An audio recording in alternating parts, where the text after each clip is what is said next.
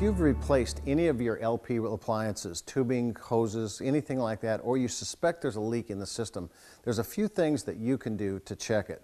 First of all, a leak detector solution like this would just be applied to any of the places, especially if you replaced a tubing or cleaned a burner assembly out or something in your refrigerator. You definitely want to make sure you tested all those for leaks. Very easy system. You just simply put it on the valve. A really good product to have is something that's called a manometer. And this was on the older systems in the past. We don't see it too much anymore. But by putting this in line here and having everything off inside, this will pressurize once we have used it for a little bit, and then we shut it off. We leave it for a period of time, and this should be at a certain pressure. We put the red line right up to it, just like we would a barometer. And if we see any kind of a movement in that, then we know we have a leak. And then again, we would do something either with the solution like this.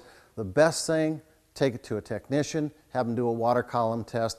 That'll guarantee that you correctly identify if this unit has a leak or not.